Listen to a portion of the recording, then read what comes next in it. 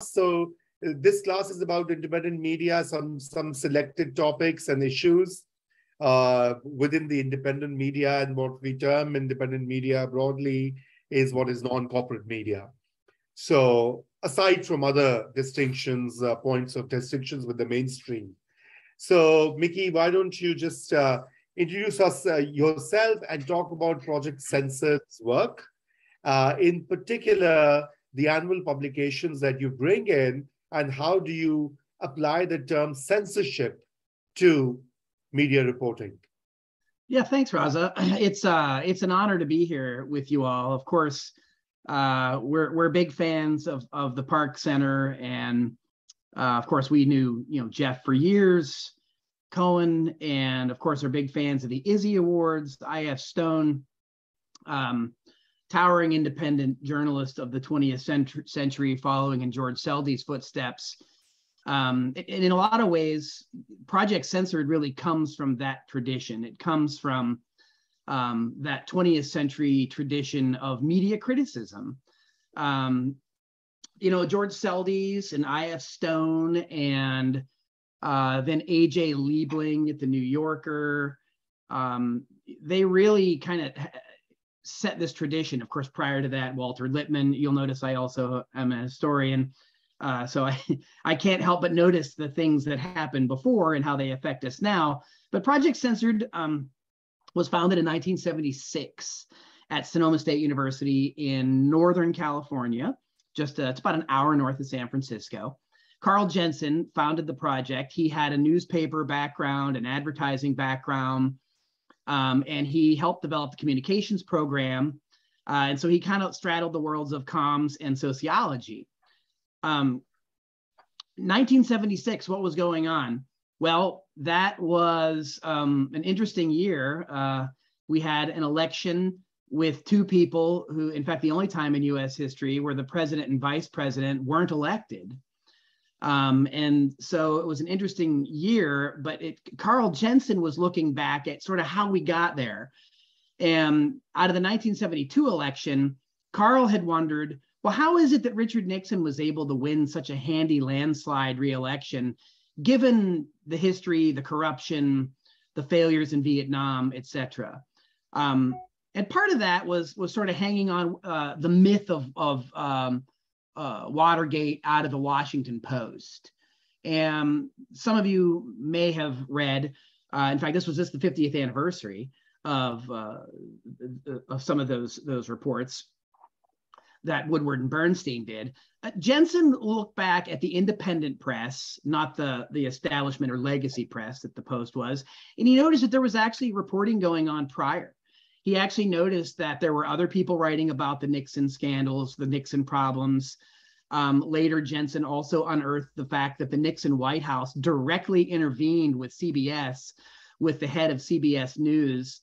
At the time, Walter Cronkite, of course, was a household name as a news anchor, a trusted source of television news, of network news. This is 8 years before cable, right? This is before CNN, before cable 24/7 news. But Carl unearthed the fact that the White House was trying to, and did successfully suppress some Watergate stories at CBS, only to later come out in the Washington Post. But what Carl discovered in the process, that there wasn't even a phrase for this yet, but what Carl was really doing was practicing critical media literacy. He was looking at the power structure behind media, who was reporting what, who controlled what got out and why. And that was really the genesis of Project Censored.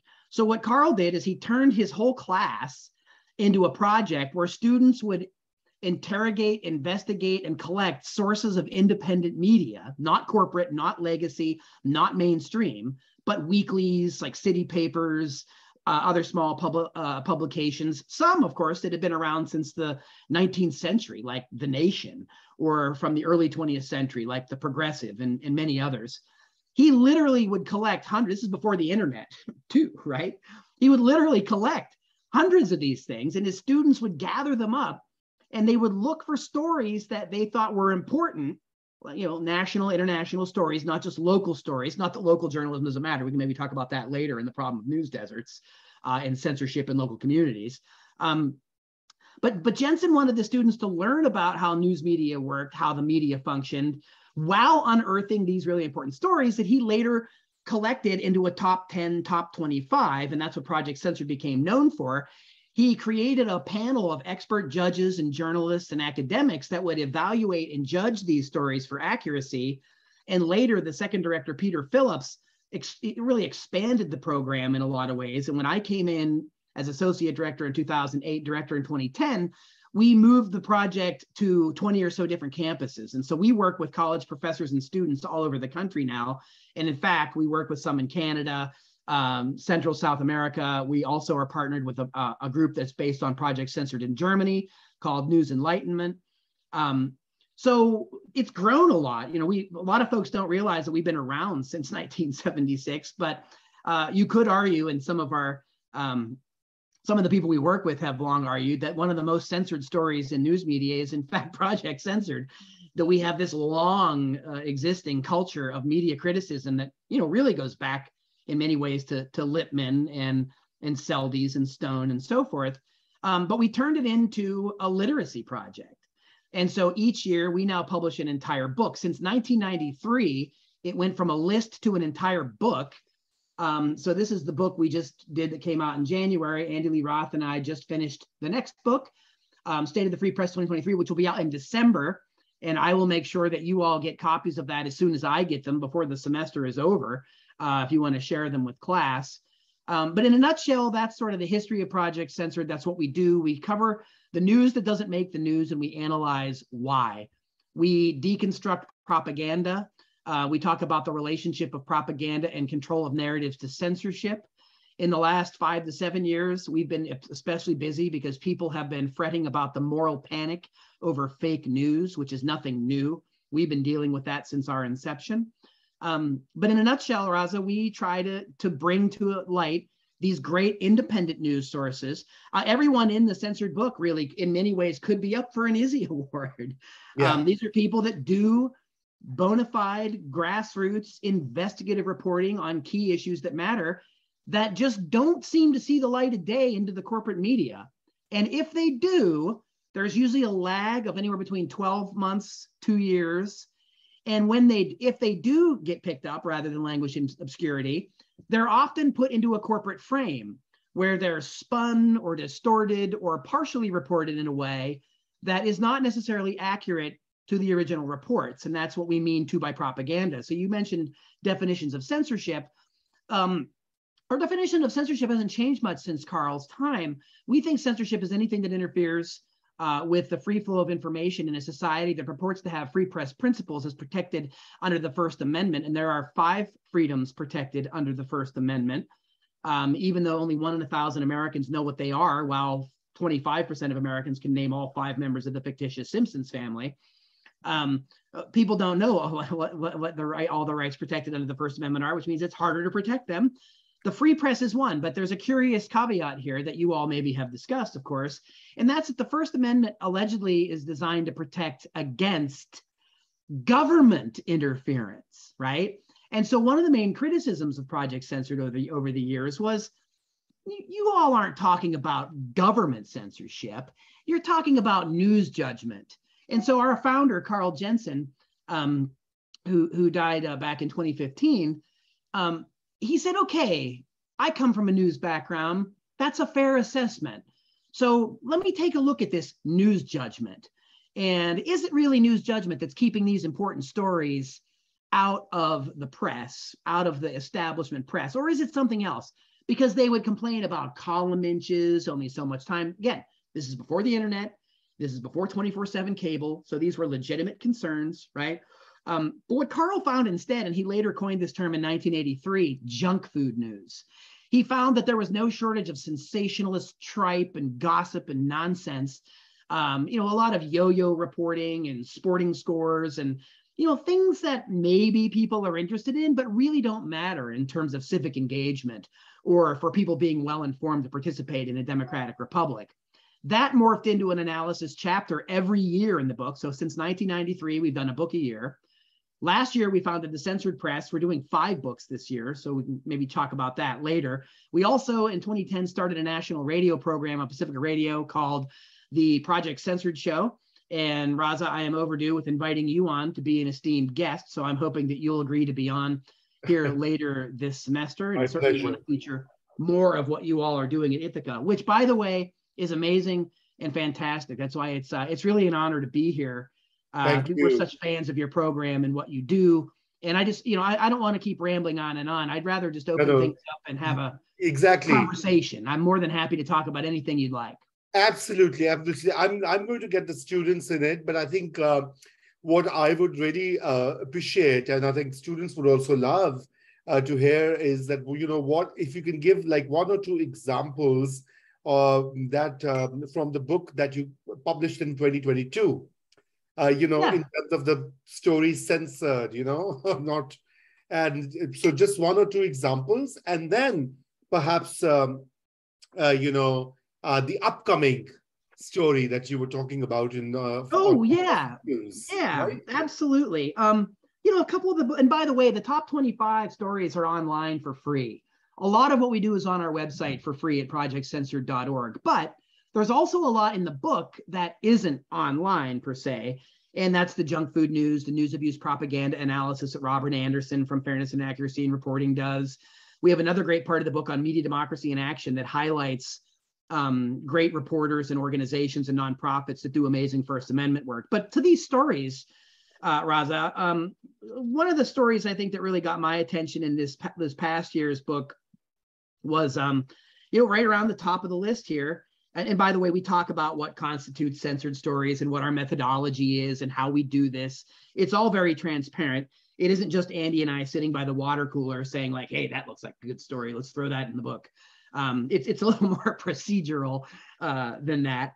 But one of the stories here, the top story was prescription drug costs are set to become a leading cause of death for elderly Americans. And so in the throes of the COVID pandemic, what some reporters were doing at Common Dreams, for example, were looking at studies that said, yeah, COVID's a problem, but here's a bigger problem on the horizon.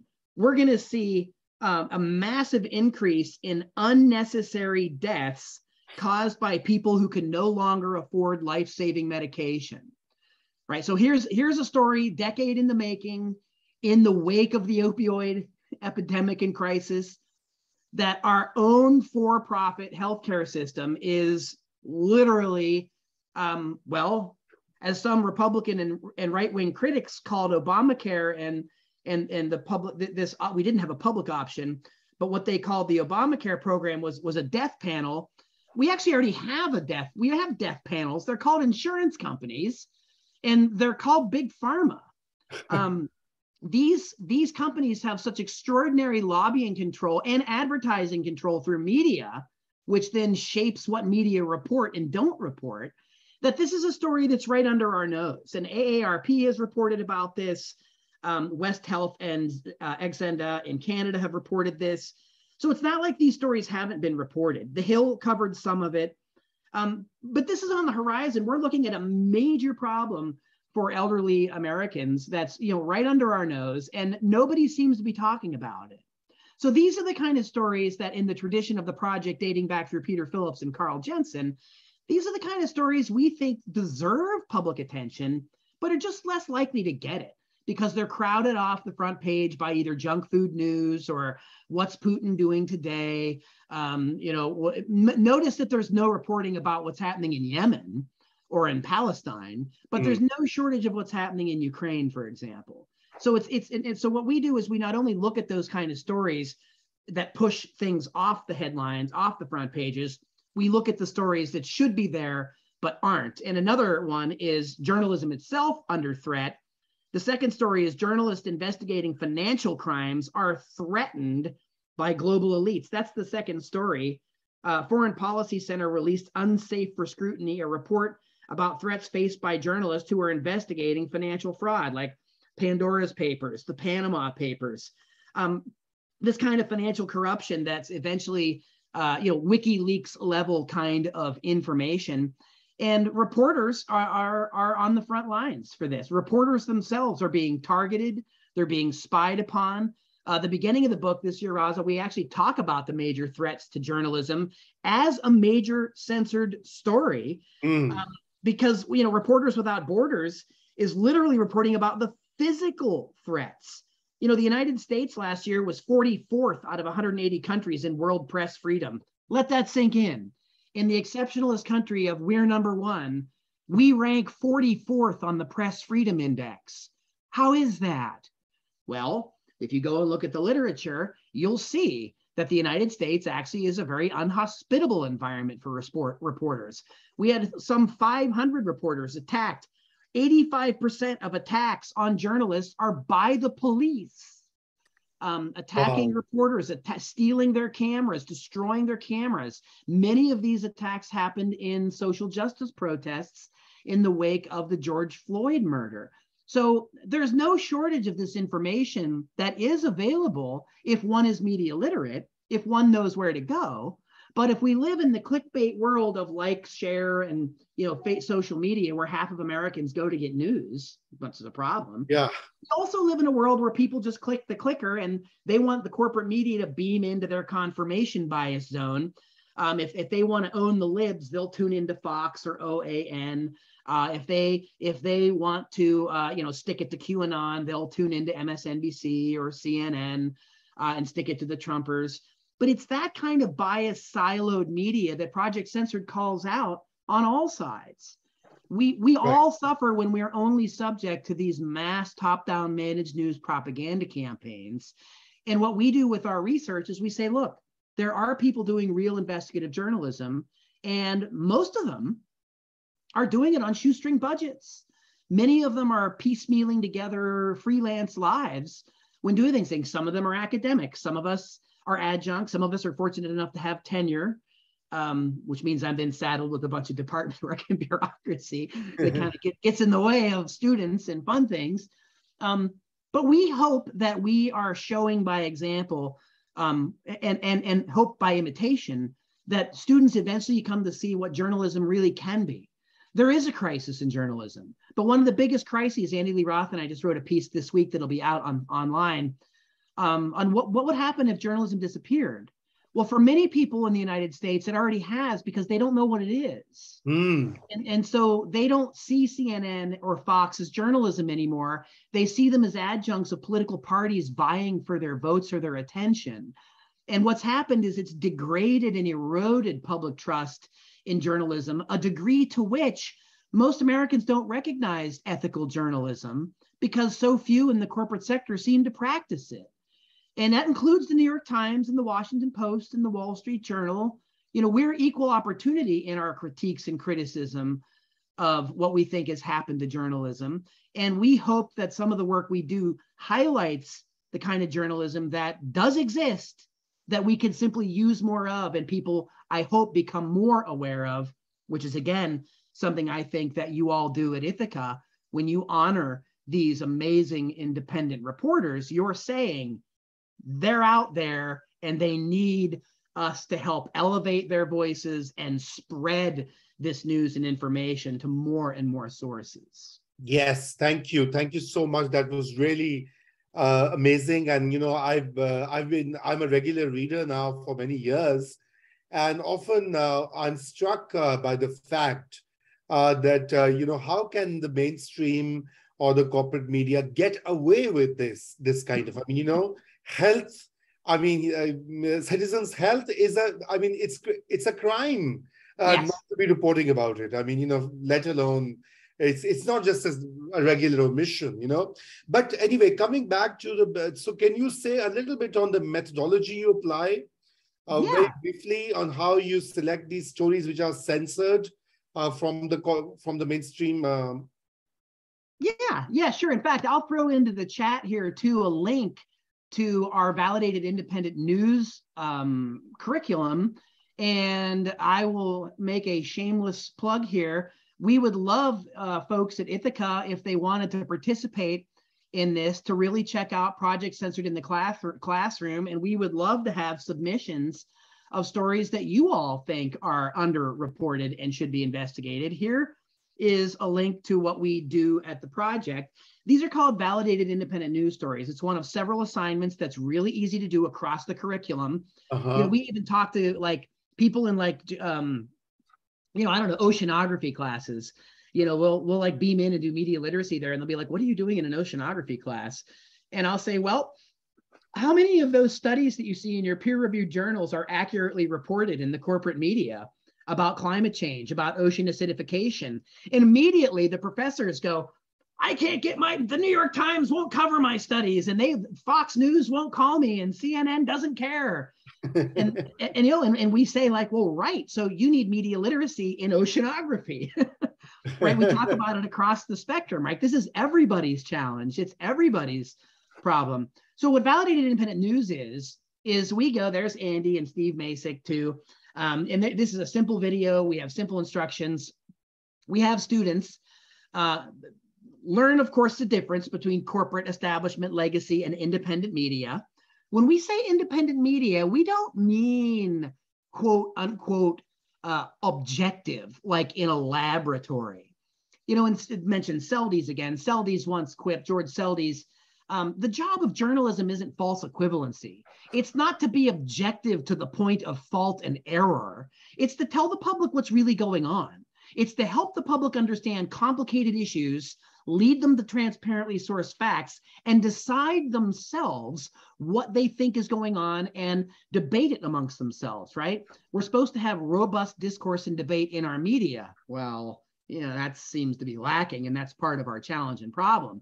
But this methodology invites students to comb over independent news sources, understand what their objective is or what they're looking for, but then it also has students research them and do some basic things. And that means let's look at the story and let's assess it for accuracy. Let's assess it for significance and timeliness.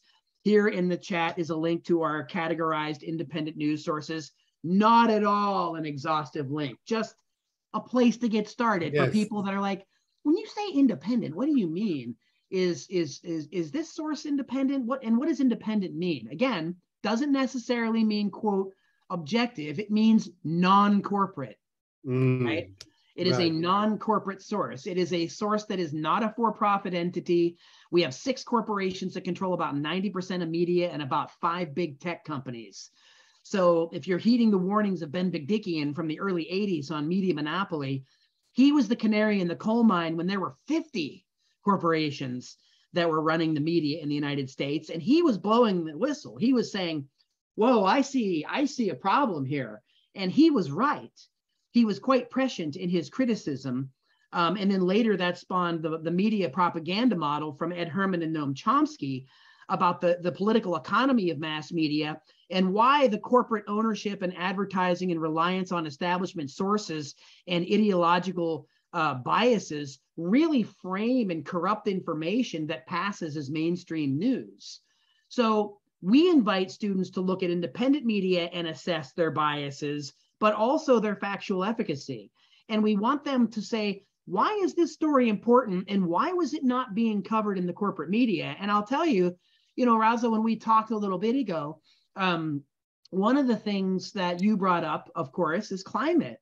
And for years, Project Censored has called out climate stories. Some of our #1 stories have been on the climate crisis. And, Fairness and Accuracy in Reporting did studies year after year on how in a world of corporate and weather in media, where every year there's a storm of the century, every month is the storm of the century.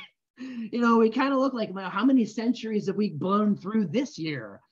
What they never want to talk about is why. They don't talk about the core, and they don't talk about the role of fossil fuels and the global capitalist economy and carbon footprint of the US military industrial complex, which is the largest polluter on the planet. And the Pentagon and all of its contractors are exempt from environmental regulations. We've been covering this story for years. It was a top story over a decade ago. Abby Martin, whom we've worked with for a long time, in fact, started her show on the basis of what we do with the project, who's now on the Empire Files. She's now teaming up with Dar Jamal, doing an incredible documentary on exactly that story, the root of our climate crisis and global imperialism. And these things are connected, but the corporate media, they never can seem to bother to connect these crucial dots. And what we discovered this year, and this is a sneak peek for your students because this book isn't out yet, but lo and behold, In fact, so we're having our conference next weekend, October 21 and 22, the Critical Media Literacy Conference of the Americas, and we're having a whole panel on this and the climate crisis and propaganda. The top story in our next book is by Eduardo Garcia. He's out of Colombia in New York. And the top story, which again, it's a mind blower for us how this doesn't get picked up in the corporate media, writing for The Guardian. I'm sorry, Tree Hugger. This one was in Tree Hugger, but The Guardian also covered it. Garcia wrote, fossil fuel companies receive $11 million a minute in subsidies. Subsidization of $11 million. Wouldn't it be cool if you students at Ithaca were getting student loan money like that? Wouldn't it be cool if we were subsidizing our future by subsidizing your education? Well, Raza, we can't do that because we're too busy spending that money on fossil fuels. While the fossil fuel companies are advertising on corporate media that won't report about this, while the fossil fuel companies are spending more money on advertising than on renewable energies. British Petroleum was spending more money on what they were doing to clean up the BP disaster in the Gulf of Mexico than they were spending on the actual cleanup effort. Corporate media will never report about that. Why? Well, because who's advertising? After the sports, it's BP and their new green flower logo. They're not a bad oil company polluting the earth. They're interested in your future. And here's our flowery logo to prove it. You know, I could go on and on and on about these examples. In fact, we do, unfortunately. We go on and on and on every year in several hundred-page books, hour-long weekly radio shows, annual conferences. We give talks all over, like this one. So we go wherever someone wants to hear the truth about our media ecosystem and our media ecology. And we cannot have a free press without having a critically media literate public. And we cannot have a well-informed public if we don't have an actual independent free press. So these things are all very symbiotic. And it's actually courses like these, as you know, Raza, that are unfortunately rare. Classes like this should be mandatory. I mean, they should be mainstream. I mean, in high school. We just finished a book called The Media and Me, The Censored Press, that's coming out this fall. That's specifically a critical media literacy book for young people, targeting people as young as 12 and as old as 18, 19. That's an introduction that we think every person in this country should have access to media literacy education, not corporate media literacy, not acritical literacy, not military literacy from NATO, as that article points out. But we should have critical media literacy, critical pedagogy that goes behind the scenes. Who controls the narratives? Who controls the power structures? Who determines what is reported and why? Whose voices are suppressed and why? And what can we do about it to have a more sustainable, democratic form, small d, participatory, inclusive, and equitable media system in this country? Well, amazing. Yes, absolutely. Without that, as you rightly say, without an informed public, you can't even think of the idea of democracy, because it's going to be manipulated, it's going to be hijacked the way it has been done in the US and many other nations. But anyway, yeah, so let's open it up for students. And for those of you who have questions, please raise your hand, or if you have a comment, please go ahead.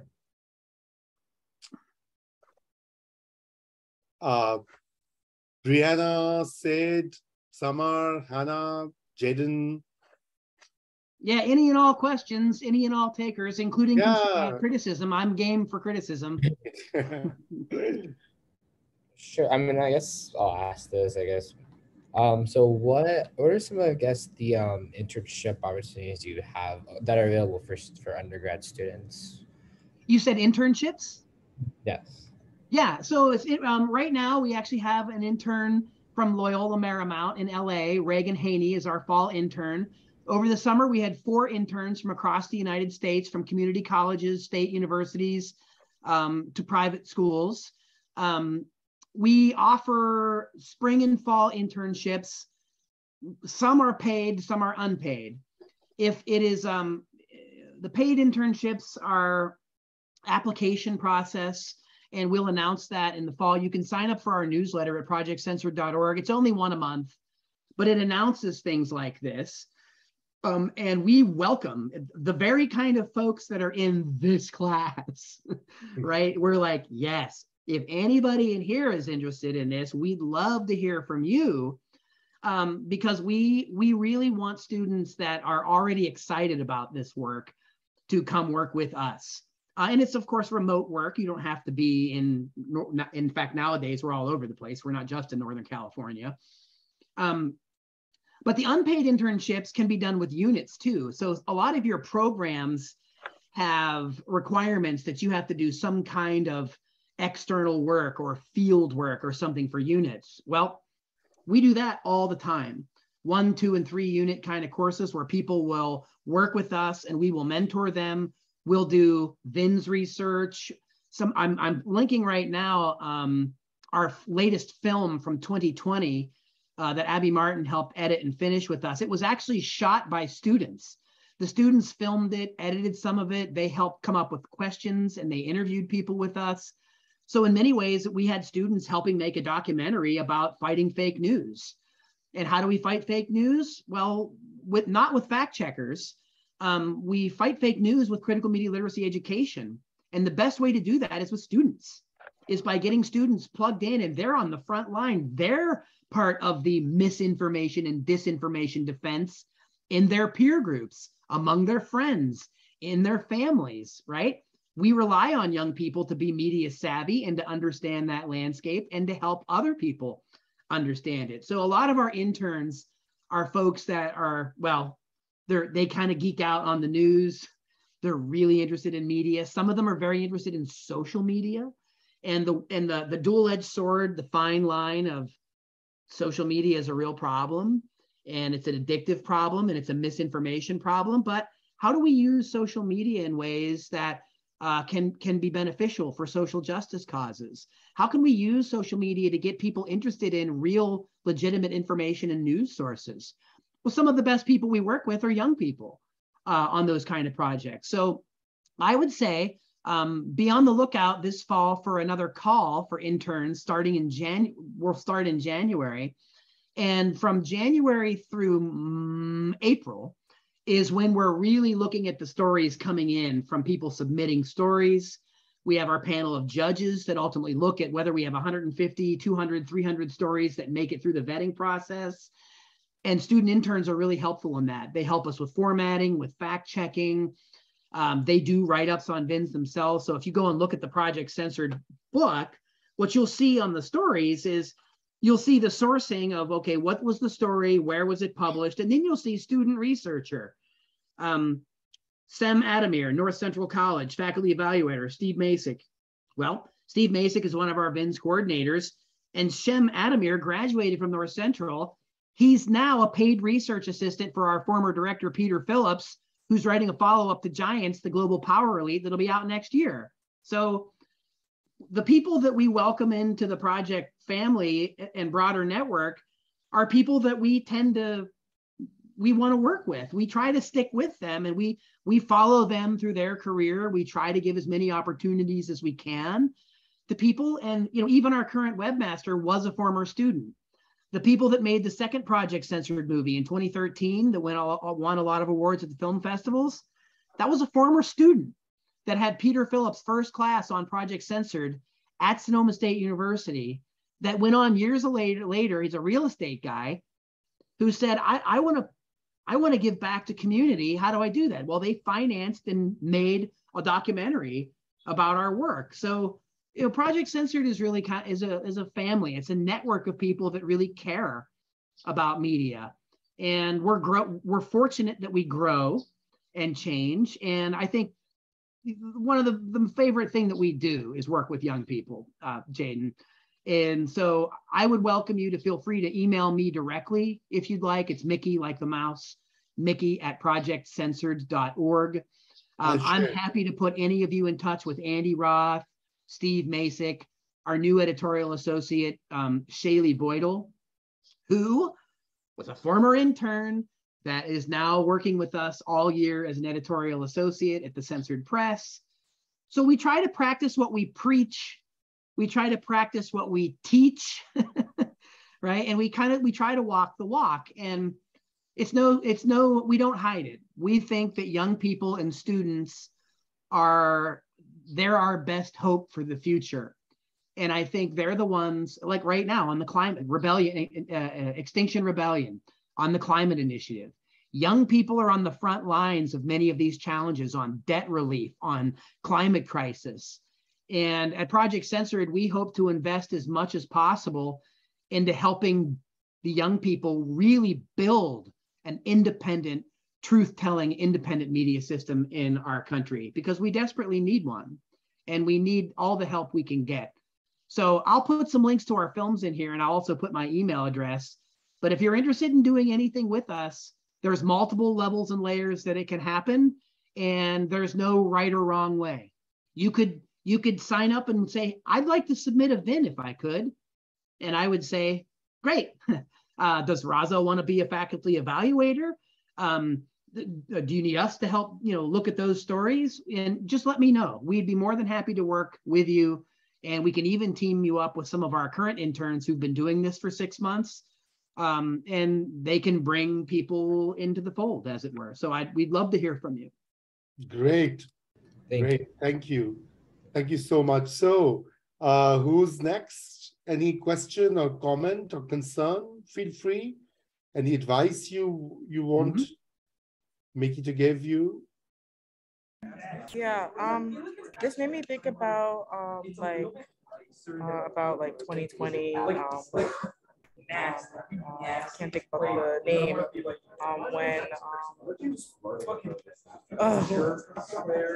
Okay, I'm having a. You're okay. I'm making you out. I can hear you. Go ahead. All right. There was like a. What was it? It was the building that was being berated by a bunch of people during 2020. I think it was. Oh my gosh. Are you talking about the January 6th Capitol incident? Yeah, the Capitol riot. Okay. And like there was a lot of people posting about how the police were, breaking people's cameras and oh yeah, like trying to ruin a lot of their equipment.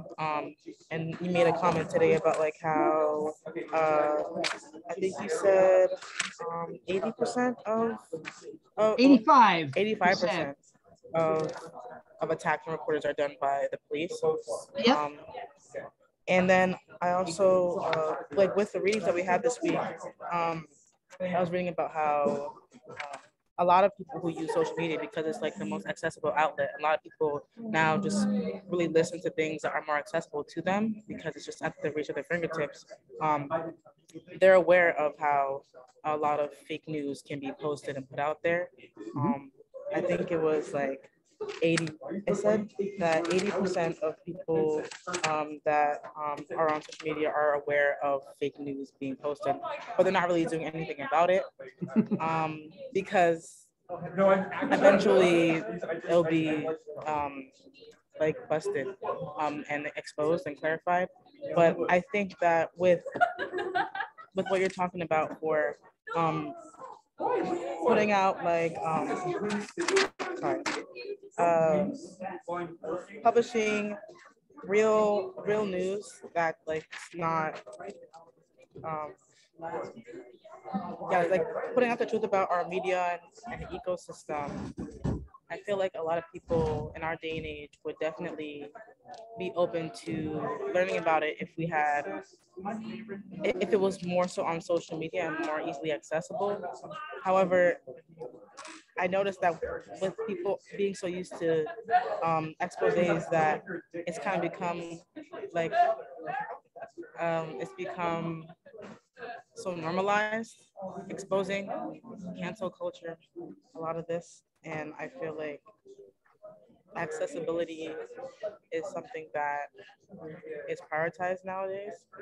So I'm just thinking about if there was a way that this kind of media could be presented where it's more accessible. Yeah, we're on it. Ironically, as much as we critique, and thank you, Samar. Thank you so much for your comments and your observations, all very apt. really erudite observations about the conundrum. The very platforms that many young people use for information are simultaneously mass proliferators of propaganda and misinformation. And so, as Raza said earlier, one of the pieces that we just put up, Nolan Higdon put up at our site, Nolan's co-author with me of Let's Agree to Disagree, Critical Thinking Guide to Communication, Conflict Management, and Critical Media Literacy. There's a whole chapter on social media that talks about exactly the problems that you were highlighting. We have in here. We also co-authored this book on United States and Distraction on media in the Trump era that wasn't about Trump, but just the circus, the sensationalist circus that media has become. And let's not forget, the CEO of CBS News, Les Moonves, said that Donald Trump may not be good for America, but he's damn good for CBS. Like, what's that tell you about the bias of our network news system, right? It's very problematic. But we have to be careful because not all media literacy efforts are equal. And that's one of the pieces that's on the front page of our site right now, looks at efforts that NATO is undertaking to teach media literacy. And of course, if you go to the corporate media sites, this is the same thing. Facebook uses members of the Atlantic Council as fact checkers. Who's the Atlantic Council? The Atlantic Council is the public relations arm of NATO. And they are all a bunch of military industrial complex people. TikTok has a whole bunch of former CIA, Pentagon people and MI6 people on their advisory boards, like intelligence committee people. So these are not neutral observers. These are people that are now situated to manipulate the record at its source. And if you go back to the media critic and political scientist, Michael Parenti, who's in our second film and was a longtime judge for Project Censored, Parenti pointed out chiefly that the type of censorship in the United States often happens by proxy. It's not the kind of by government that I mentioned earlier. It's by corporations, it's by Twitter, it's by Meta. And they want to say, well, we're not censoring this. We own these platforms. But those platforms, I think you were just alluding to, those platforms have become our public square. That's where we all go to hang out with each other. Look, for better or worse, I'm somebody that tends to, agree with Siva Vanathian about our anti-social media and how it's, driven by addiction. And the same people that designed these platforms designed casinos in Vegas, literally. Social psychologists used to manipulate people to stay on a site. These are not people that have our best interests at heart, I would argue. But now these platforms are being used to fact check for us. And what we need to be very careful about, like NewsGuard is an example. There's a company called NewsGuard that has a software that uploads in Microsoft, and it puts a little shield at your site. So if you go in your browser and you have Chrome, you have NewsGuard in it, it'll put up a warning if you go to a certain site. Like if you go to CNN or Fox, it'll have a green shield. Green means go, green means good.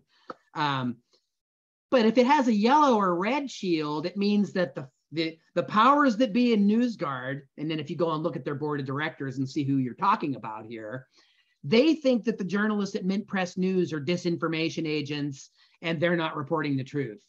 Well, I happen to be at the board of Behind the Headlines, the nonprofit of Mint Press News. I know Alan McLeod, who's one of their chief reporters, that's a PhD media studies scholar. I happen to read his journalism, which I have never found to be factually inaccurate. Yet, according to NewsGuard, they're fake news. And the reason that's problematic is that it's trying to outsource critical thinking through this kind of software. And eventually these people write AI bots to do this for them. And they gradually filter out even fact-based journalism if it doesn't correspond to an approved establishment narrative. Russia bad, Ukraine good. You don't need to know anything else. Climate crisis bad. Corporations are going to save us. Electric cars are going to save us. Well, what's the dirty truth behind electric cars? Lithium mining. what's the dirty truth behind this so-called green revolution? It's mostly based on coal and oil and fossil fuels, which are subsidized to the tune of $11 million a minute. Notice how this tangled web we weave behind the scenes is there. We can pull back the curtain on the Wizard of Oz. We can see, like, some of these people, like at NATO. I mean, this one of these, we know the woman who's writing this media literacy report for NATO. And needless to say, we disagree with her. And we believe that she is knowingly hijacking media literacy to promote propaganda. Oh. And that's what we're opposed to that. We're not opposed to NATO per se as media scholars. We're opposed to anything masquerading as transparent, factually sourced news that isn't. We're against people that are wolves in sheep's clothing, that are there to get more eyeballs for advertisers. They're not there to report, seek truth and report it. They're not adhering to the code of ethics of the Society of Professional Journalists, which include doing no harm, reporting, seeking the truth and reporting it, transparently sourcing your information, and allowing for diverse and robust debate and discourse, including constructive criticism and disagreement. Believe you me, we've actually published in some of these folks' journals. We've been censored by some of these folks in these journals because we criticize their corporate military industrial complex friendly version of media literacy. And we've actually published whole chapters in our books about it. We did a whole movie about it. The movie that I posted up there in the chat on United States of Distraction, Fighting the Fake News Invasion in 2020, the whole movie looks at that problem. The problem of fake news isn't just fake news. It's the people that have hijacked and weaponized fake news to promote their own fake news in ways that is more sophisticated than the Trump campaign. But let's remember that the fake news epithet came from the Democrats and the DNC that were trying to cover up the fact that Donna Brazile and the DNC cheated and suppressed people in the primaries, and then they later admitted it. You know, at Project Censored, we were reporting about that. We were reporting about Cambridge Analytica long before the corporate media ever found out and weaponized it against Donald Trump. The problem here isn't Trump's fake news, it's anybody's fake news. And one area where the left really falls for this trap is they just think that fake news is a problem on the right. They don't want to look at their own biases. They don't want to look at their own, we're not allowed to say blind spots anymore, but I'm old. They don't look at the area. In other words, we all have confirmation bias and implicit bias. And we bring that with us wherever we go. The best we can do is be aware of it so that we not only are aware of our own shortcomings cognitively, we can also constructively call out others in a way that is more didactic and less derisive. And I know that's not easy, but it's important to do if we want to build bridges, not walls. We have to talk to people that have different ideas. And journalism is supposed to help us not only be exposed to different ideas, but also understand them and be more and exercise reciprocity, cultural competence, and empathic listening. All very difficult things to do. It's one thing to talk about them and teach them. It's very difficult to do when you're face to face with a person with whom you vociferously disagree. Right. It's very hard. But that's what we wrote this book about. That's what we wrote this book about. We wrote this book because, well, we wrote this book for people that probably aren't going to read it. But we wrote it because we can do this. And at the center of all this is critical media literacy. At the center of all of this is having honest, truthworthy, independent journalism that wants to report the truth, that wants the public to understand what's really going on and let the chips fall where they may.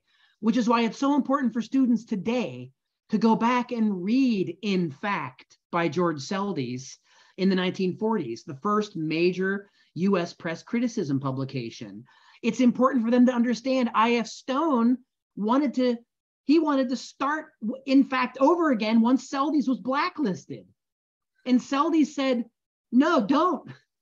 you'll be blacklisted too. You better start your own thing, the IF Stone Weekly. Don't affiliate yourself with me. They've already thrown me out. You know, you're going to need to rebrand yourself. So look, for as long as there's been media criticism, there's been people in the establishment that try their best to marginalize us because we tend to stick to we have a different moral compass. Our compass is guided by the Society of Professional Journalists Code of Ethics. And it means that it takes us places that we don't always agree. You know, at Project Censored, I don't agree with every story we publish. I don't agree with all the perspectives of all the people that are in our books or on our shows, because I shouldn't have to. Where the agreement lines up is in our principles. And if we value free press principles, if we oppose censorship in its many guises, then I think we have a base to work from. And I work with people from across the political spectrum. I work with the Foundation for Individual Rights and Expression. I work with the National Banned Books Week Coalition. We're part of the Banned Books Week Coalition. We're part of the National Coalition Against Censorship with Chris Finan and others. And Project Censored is about way more than just underreported news stories. We really try to live and breathe the ethos of the First Amendment. And we think that it's among the most important that we have. And we really hope that young people understand that all isn't lost, that we do live in a chaotic world. And the world that you have inherited is complicated. And more efforts to simplify it are part of that complication, as Summer was just saying, right? How do we sift through the noise? How do we find the truthful voice? Or how do we find the truthful part of that report, which was also partially false? What do we do with information that's partly true and partly false? Well, I say we have to call that out, and we have to live with it, and we have to integrate it, and we have to build relationships with our sources like we build with each other. And we build a sense of mutual trust where, and again, I don't get an opportunity to quote Ronald Reagan very often, but when I do, I quote him saying, we need to trust that our sources and our institutions have best interest in heart, but they need to verify the information that they're delivering. They need to prove to us that what we're being told is true. And we're seeing that right now, not just in news media, with trust in news media cratering. We're seeing it at the CDC. We're seeing it at the WHO, where now their directors are coming out and saying, we so politicized this information and we so botched some of this information that we've degraded our own standing in the scientific community. And what this all contributes to, Raza, is something that we call an epistemic crisis. It's a crisis of epistemology. Post-truth is an epistemological crisis. We do not live in a post-truth world. Post-truth is a propaganda mechanism being posed upon us by the established order to obscure factual information.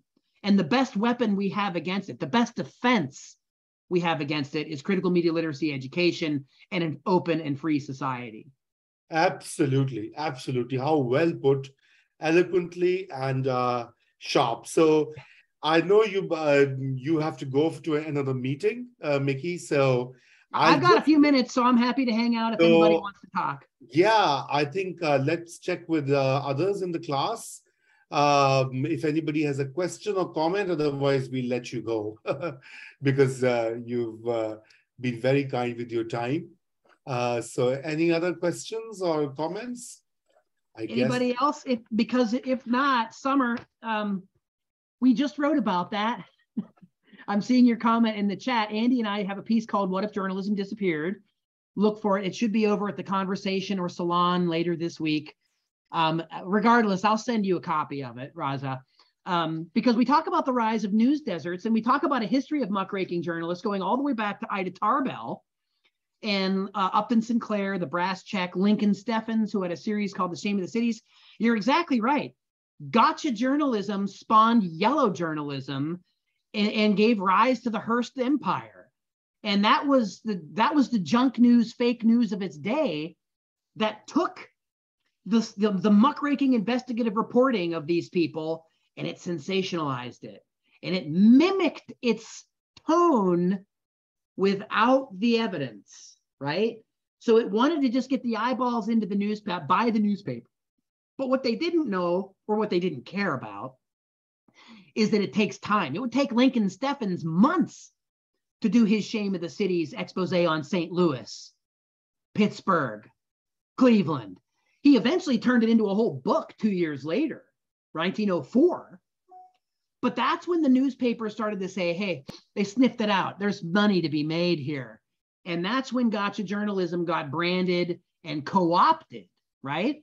And so that's why the yellow press degraded journalism. It's historic. Mark Twain, history may not repeat itself, but it seems to rhyme. So here we are in a golden age, I would say, of muckraking journalism. We publish stuff every year. The Izzies every year. The work that independent journalists do every year is there. We just need to get it out there to more people, and we need people to be more media literate so that they can tell the difference between gotcha journalism, junk news, news abuse propaganda, and good old-fashioned muckraking.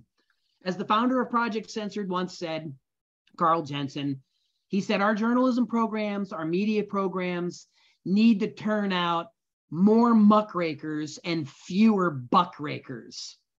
And I think that if we had a system that focused on that, we'd have a really different media landscape today. And I really think that we can do it, but we've got to do it together. Programs like Project Censored and the Park Institute and FAIR and Propaganda Critic and Prop Watch, the Critical Media Project, the Critical Media Literacy Project of the Americas. We need to work together. We need to band our forces together and move forward with our common goals for information literacy, news and information freedom, and we need to oppose censorship and cancel culture wherever we see it.